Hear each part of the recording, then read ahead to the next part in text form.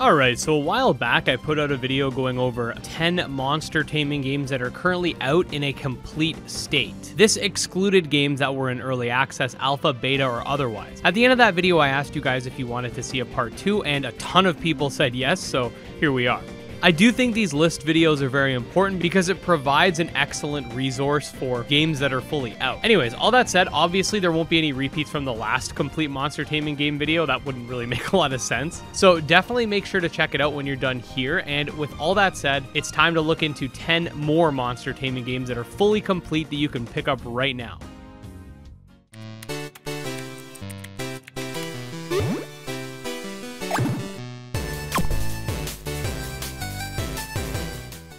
Alright, so a game that literally just exited early access on Steam is Entodrive, a turn-based monster taming RPG that takes place from a 2.5D perspective. The game basically is a virus tamer where you play as sort of an unknown developer behind an augmented reality game called Entodrive. When these creatures from the game start acting strangely, your business partner, who is the actual face of the game but pretty clueless when it comes to the development side of things, calls upon you to solve the issue. You must then travel across Cache Island in order to subdue the viruses that suddenly are popping up in the real world. The game, of course, features turn-based combat and, as mentioned, has a fun, expansive 2.5D world to explore.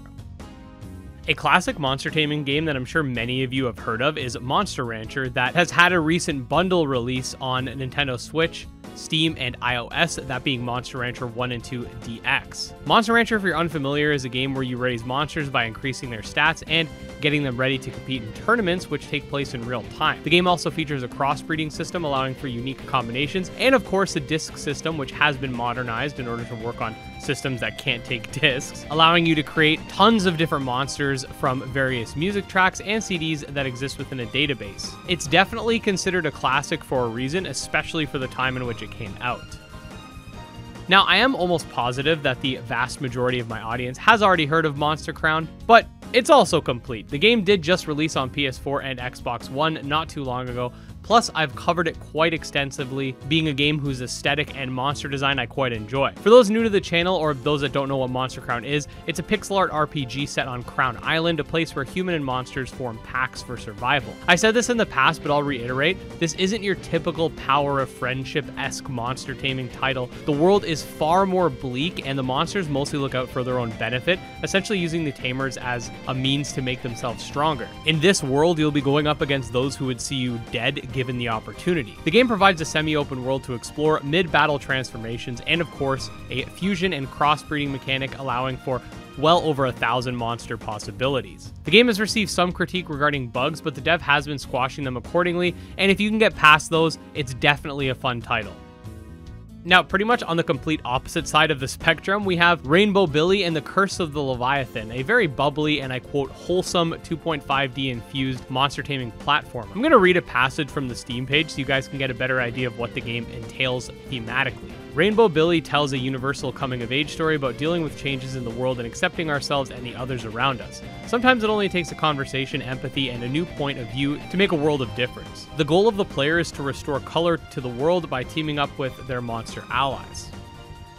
In the last video, we mentioned Shin Megami Tensei 5. However, I will have you know, if you didn't already, that Shin Megami Tensei 3 is also available on modern platforms, and it is an HD remaster. While I personally don't think SMT3 is as good as SMT5, it still has everything you'd expect from an SMT title. You have your typical apocalyptic Tokyo setting, much like SMT5. You have your human-demon hybrid thing, this time dubbed the Demi-Fiend. You have your monster fusion and your morally ambiguous decision-making power. If you've played SMT5 but not SMT3, it will not take you very long to get into this game. There are of course some differences, like physical attacks taking away HP instead of stamina. There aren't overworld encounters, it's all random encounters, but nevertheless it's a title I recommend checking out.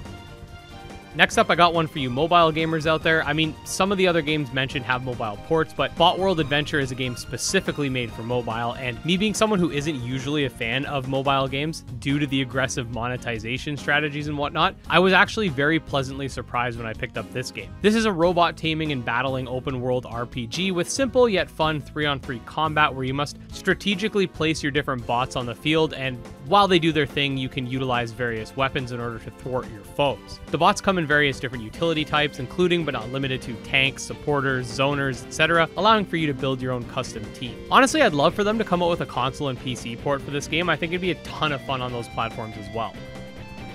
Another experience in a similar vein to a game like Shin Megami Tensei is The Lost Child, a title where you play as an occultist journalist investigating recent suicides in Japan. During your research, you encounter a strange woman who bestows upon you the power to capture and utilize celestial and arcane creatures in battle. In doing such, you must prepare yourself for the ensuing war between angels and demons. This game takes a lot of inspiration from old school DDS Megami Tensei in that you have your first-person dungeon crawling elements alongside a combat system that is very similar. The game features over 100 different creatures, 250 spells, and over 99 levels to conquer with increasing difficulty.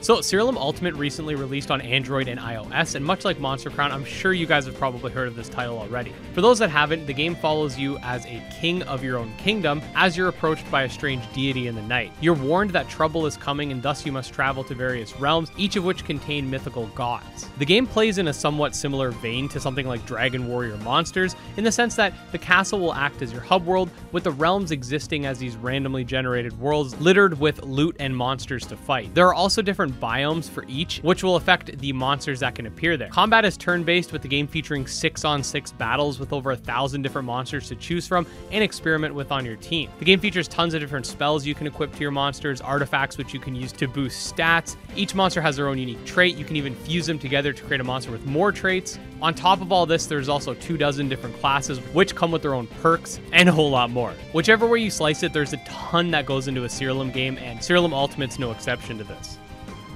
Originally released for PlayStation 3 but now available on modern consoles is Ni no Kuni Wrath of the White Witch Remastered, a beautiful action JRPG with Studio Ghibli animation. In this game, you play as John Oliver and follow him on a quest to find his mother after a tragic misfortune. In this game, you adventure through the world and command your familiars in real-time combat against various foes that you'll come up against. You can travel by foot, sea, and even atop a dragon in order to fulfill your destiny. The developers promise a captivating story, a rich mixture of familiar RPG mechanics, and dynamic combat. I have yet to play this game myself, but this one definitely looks really nice, and I seriously got to get into it.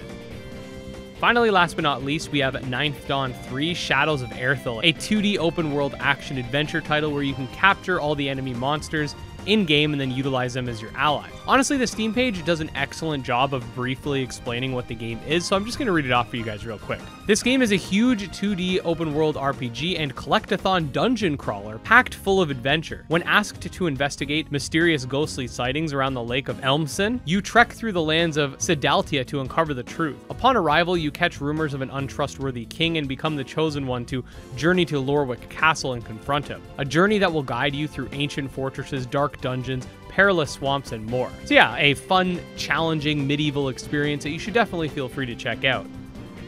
And there you have it, guys, another 10 monster taming games that you can play right now in full access. This is definitely going to become a series here on the channel because as time moves on, we're going to get more games that are in early access and beta and alpha and stuff like that become complete. So I think, like I said earlier, this is an excellent resource for monster taming fans that don't want to play an early access or beta or alpha game. I personally like playing games like that, but I know a lot of people don't, so I hope this was helpful. If it was, definitely make sure to subscribe to the channel. I put out new monster taming videos every single day, so you'll never be starving for content. You can also check me out on Twitter and Discord and my Patreon, all links below. Special thanks to the patrons, especially Steel Case, Jim Hamilton, and Dark Persona. And with that, we'll see you guys next time. Peace.